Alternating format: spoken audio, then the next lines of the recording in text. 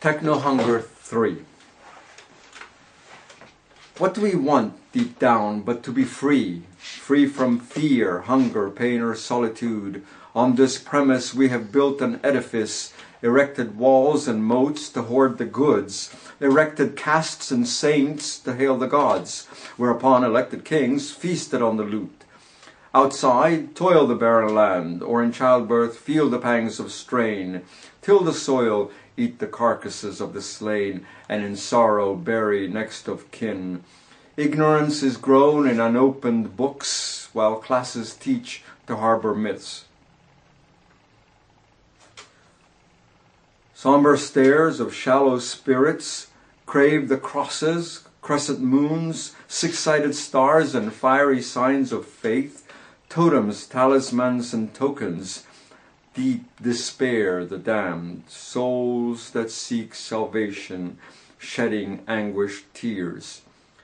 Robed guide, lead the masses, preach, invent a sacred word, while, alas, the poor will also be, for whom prayer is the only cure. So stand inert while the young die in a war they have not voted, but blessed are they who know that God is on their side. They wear the metal shouts of blood that stains the fear of pain. Soldiers may have the greater share of honors, medals, and parades, but wealth is clutched by businessmen who suck the riches from the tired many. Countrymen, rally round your token cloth in patriotic duty to kill your way to history. How noble is the cause to give your life for a political borderline, or wealth for your nation's wealthy. Back home, muscles sweat the labor's wage. In and out the clocks punch time, for nothing lost is nothing gained. And earnings drive up the market, evening shatters hope that morning bread, financial markets in the news. The common man must know the rich and how investors fare with money that is not theirs. Produce the sell, and sell they must. Create an advertisement, insatiable lust of rings, alcohol, and cars, in ever greater luxury turn out. For those who can afford it, understood. And greater tracts of land consume, the trees and wildlife which it shelters, in the beach and green and shadows hide, must yield to humanity's inflated pride. If we cannot eat them, shoot them, and call it calling, for their numbers swell. Our dinners cannot miss that portion made of flesh. Flesh itself is our desire in ever ravenous appetite, for what one calls love is what one rapes.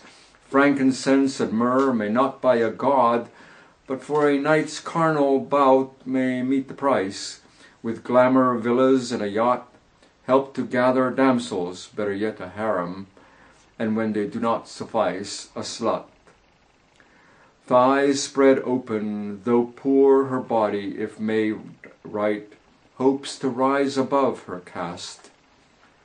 Sensuous curves, desirable in themselves, are made the siren's songs, beguile us into buying what we really did not need.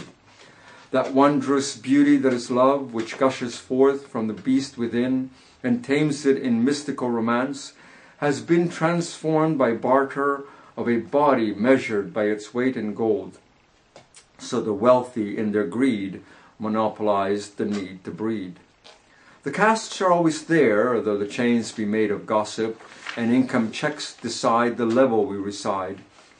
The poor, though, are not enough, pariahs we must create. So queers, gypsies, Palestinians, and Jews, nigger, kikes, spikes, and dagos, like strata in the rocks, are the groundworks of society, who know their place in sedimented history. Where may we lay the weary thoughts when stillness holds them hostage?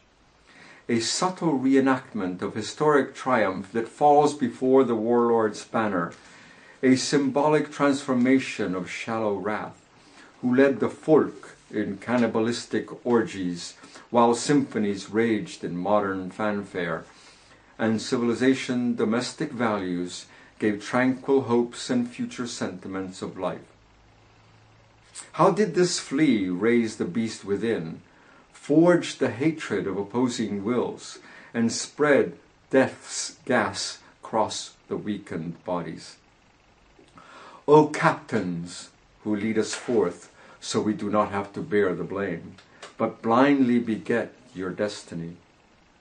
A few may raise their voice, call for ignorance to end, hope upheavals may reorganize, create what beauty's thrust has wrought, or seek what others overlooked, so as to understand why it must be so, or can be otherwise. Some songs that voices tend grow upon wings the wind supplies, call us to listen to what so long unseen, lest we forget the bearer's beckoning.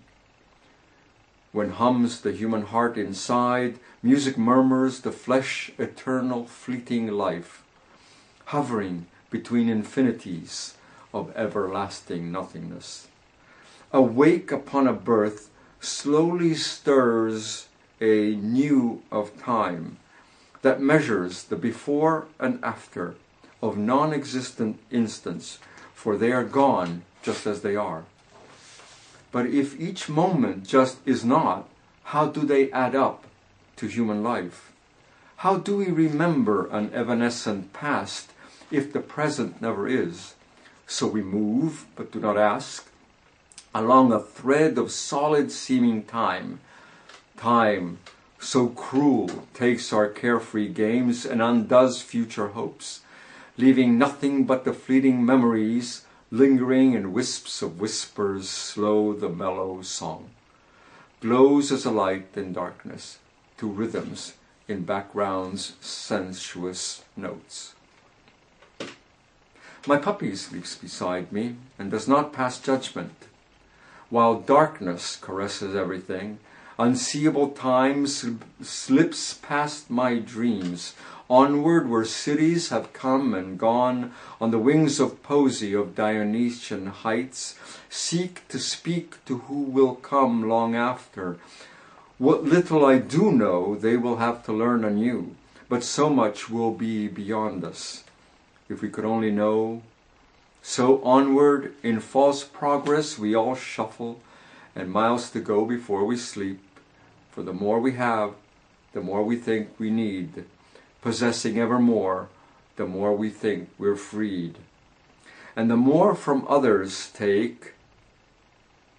She was not so off the mark when she casually replied, the moral of that is, the more there is of mine, the less there is of yours. We're born on this small vessel with little room to spare as we sail the cosmic seas.